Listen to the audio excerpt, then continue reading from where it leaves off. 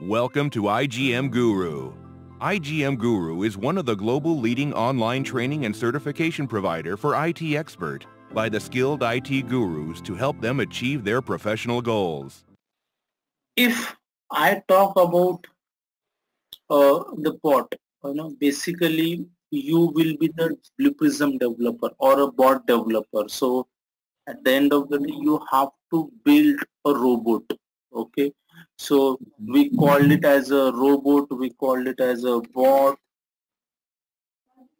Okay, so we call it as a robot, we call it as a robo or bot. Both are the same thing. Okay, at the end of the day, you have to develop it. So when we talk about the bot, you need to first understand what is mean by bot or what is mean by robot. So bot is nothing but in terms of Blue Prism, it is a software robot. There are two types of bot. One is a software robot, one is a hardware robot. Hardware robot is something which you can see, which you can feel. If you went or if you go to a mechanical industry, there are some robots, hardware robots, which do some work. So that is a different story. But in software robot, you will provide some input. You will create some flowchart. Based on that, it provides you the output. For example, in your iPhone Siri is one of the artificial intelligent bot, you can say. When you ask something, she will provide you the details, or she will respond it, or she will execute it.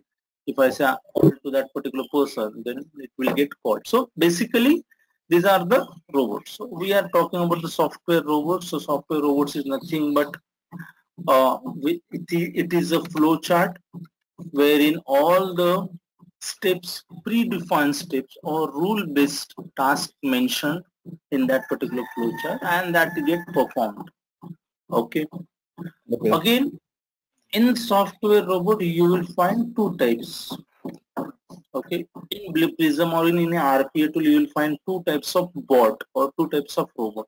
One is assisted robot or assisted bot, which is also called as a front end bot. Okay, this is something related to assisting or providing a help to a user. So when I say this front end bot or assisted bot means what? This particular bot will have, so this particular bot will work with user, means it is not, your process is not going to get automated 100%. For example, okay, in insurance domain, if I want to do a claim summarization, or if I want to process a claim summary, and in between there is a step which a representative needs to call that particular customer, or maybe there is another step which bot cannot do, we need to do it manually, maybe calling that customer, or maybe validating those documents, right? Validating means if that is correct or not, or validate, or checking that valid document. So this is a manual step in between that claim process. So what I can do, I will create a front office robot wherein based on the user input. Okay, when I say user, the someone who is working on that particular machine.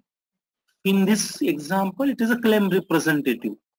So that person will trigger this bot by using any keys or any buttons.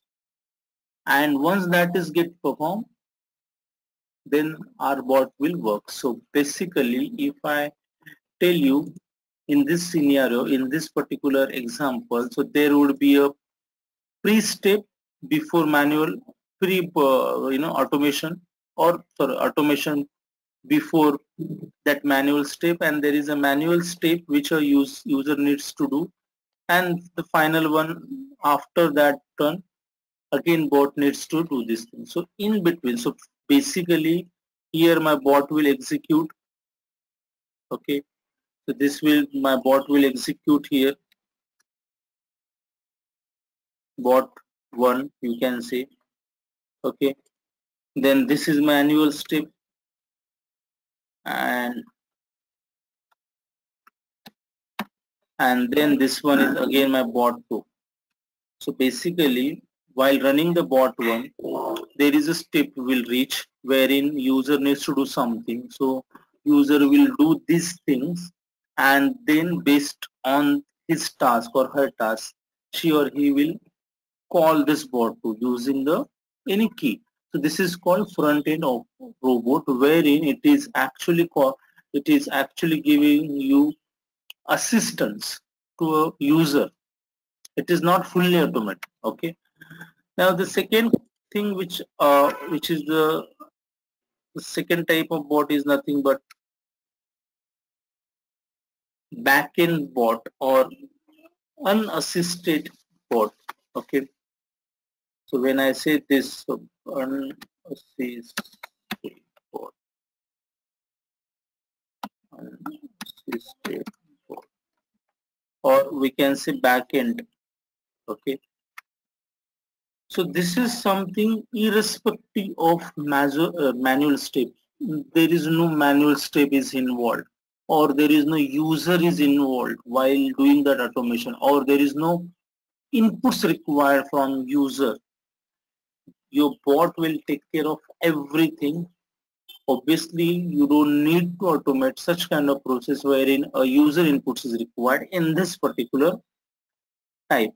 Okay, so unassisted bot completely work independently. It gets start and it will get finished, and whatever the desired output you want, it will get created. For example, every day I'm getting an Gmail, I am getting an email which contains order summary, or maybe the new order for my inventory or for my sales.